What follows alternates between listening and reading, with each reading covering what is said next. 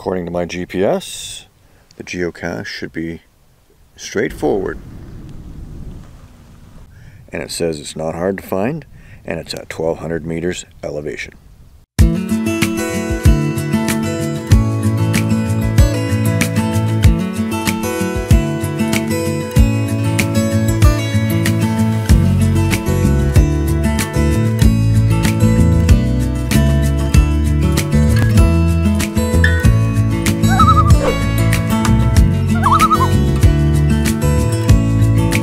Zero out into kind of a clearing, and the geocache is a nano in the forest, and it says other, and we haven't got too long to search because the black flies are out and we're not seeing anything. Lyric Lass has gone to get her bug net for her head, so we'll give it a minute or two and we might have to call this first one a DNF. But these geocaches we're finding are not easy to find. And this one's rated as a 1. Go figure. We can't find a 1. We should be staring at it right in the face. Maybe we're looking right at it and we don't know. Well folks, we've spent long enough looking for a 1 difficulty 2 terrain that we can't find. And we're done. So starts another adventure in Labrador and Newfoundland.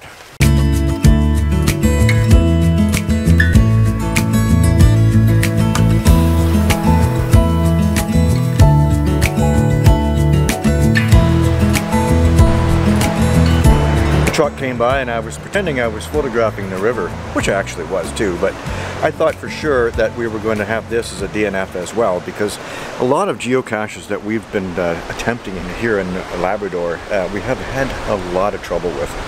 And I thought for sure this was going to be one of them as a DNF, but holy doodle, take a look at this. That is just evil on a little bridge. Yes. A little nano. Wow. What do you think? This almost borders on evil, I'd say, because it's so small. And I don't know, it just doesn't strike me as a... Doesn't strike me as a 1-1. What do you think? Put your thoughts down in the comments below.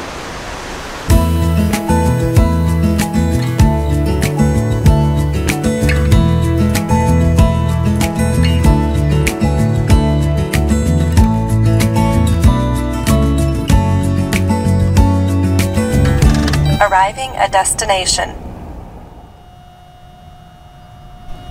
Danger. High voltage. Keep off.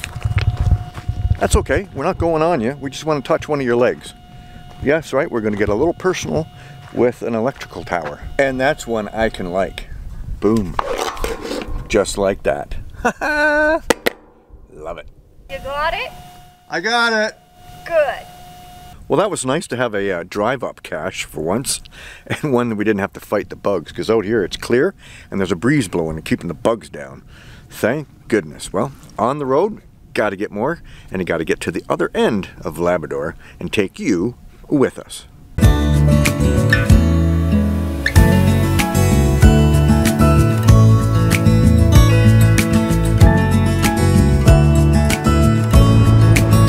One thing that we noted before we set out on this expedition was that there would be no cell service, none, except for when you're close to one of the large cities, say Labrador City, Churchill Falls, Happy Valley or Goose Bay. Otherwise, between them, there's no cell service whatsoever. So your phone navigating won't do you any good unless you download the list that you might have created in the geocaching app to an offline map, which I did, and it is working fairly well. Otherwise, you should make sure that you download everything that you need to be looking for on a handheld GPS-R, and you'll be good to go. We've also noted that they have no shortage of gravel and sand. Everywhere you look almost, where every 10 kilometers or so, you see some area where they have taken out the whole area, a whole section of gravel and rock has been blasted away. And then other areas like we're passing now, they're just like wide open, flat. There's nothing there. It's just not even a tree. It's just really odd. But you have to be prepared for endless turns and straightaways of just nothing but trees and trees and trees, and watching the clouds go by.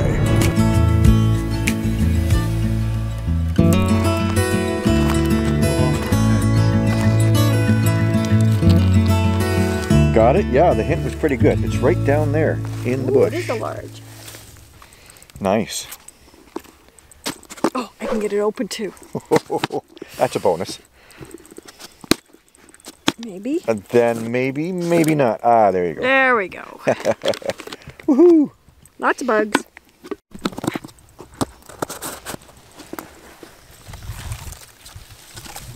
Got it. Another one in the books, and the bugs have found us again. You can't stand still too long out here before the bugs start honing in on you. But up here in the open, it's a little nicer. There's a bit of a breeze, and the bugs don't like that so much. So, another cache found. That's awesome.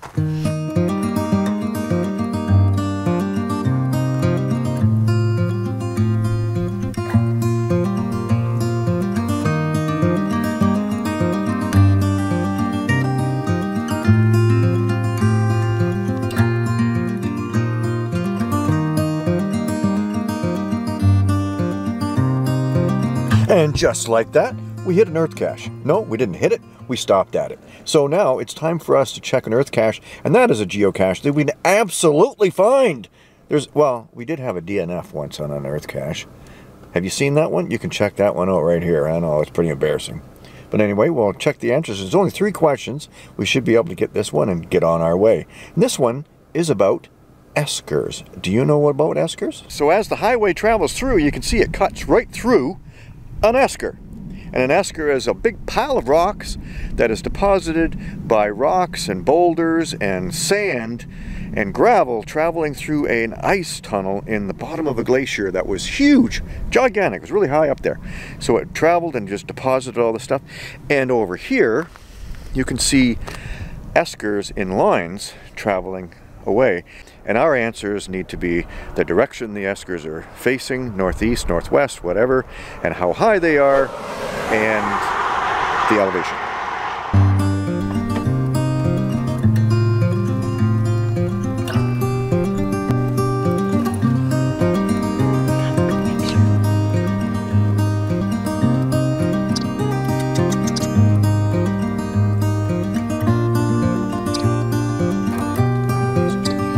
Good boy. Good boy. Or girl. There we go. That was exciting, wasn't that? Very, very cool. And he walked along with us just for a bit and checked us out. Checking us out while we checked him out. Yeah, it was so cute. It was so nice to find. We did see 2 other bears, but they were a little further ahead than like that one, but not quite as big. That was a big one. So we're glad we could share it with you. We kept our distance. Yeah, you got to watch out, and we made sure we didn't throw them any snacks. No. Don't feed the bears.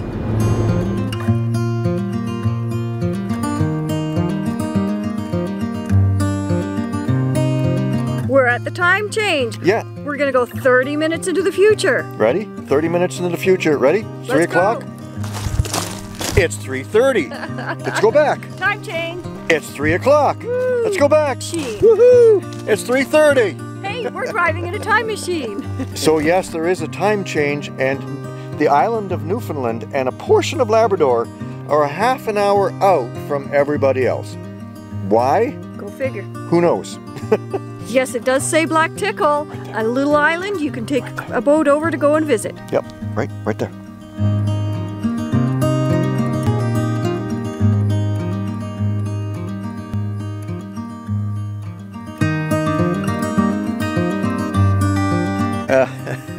We're headed to the south coast. we stopped for a geocache, and it's supposed to be really easy, but holy doodle, there were way too many bugs, and we thought we had it, but it was like, no, it's just too many bugs. We can't handle it. So it's not a DNF because we really didn't look.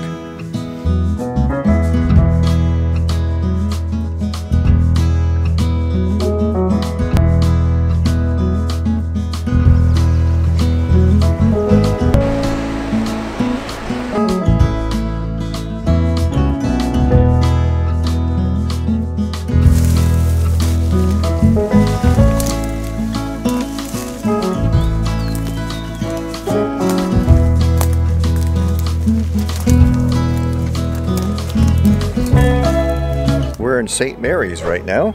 We traveled all the way down to the coast. We had to do that just to get one cache because we had to find something.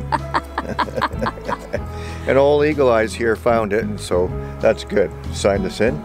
And there's one more in town. How many people think that we might find that one? Let's hope so. Or it might be a DNF. Let's see.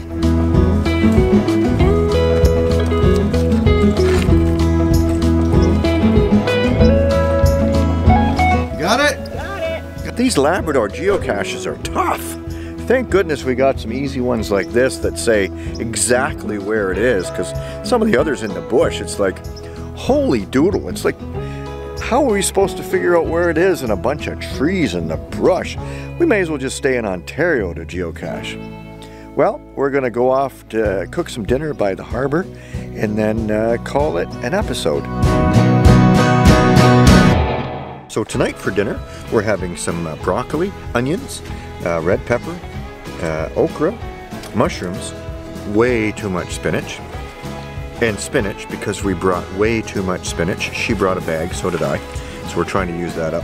And we have no more chicken or pork chops, so we're using some of our cooked up bacon as the meal. And we're having it with some vermicelli rice noodles. So we're gonna cook that up, fry up all the vegetables with the bacon, and combine it all together as a nice stir fry. So there you go. Cache Canada eats really well. Well, that was an interesting day. We've been driving all this way, and now we're finally at our journey's end. We're gonna start back the other way soon. Oh, there's more to come though. We have another destination before we start our journey back, and we have to stop at Churchill Falls. Right. Right, and so there's geocaching there too. Keep watching, there's more caches to be found. Where will geocaching take you?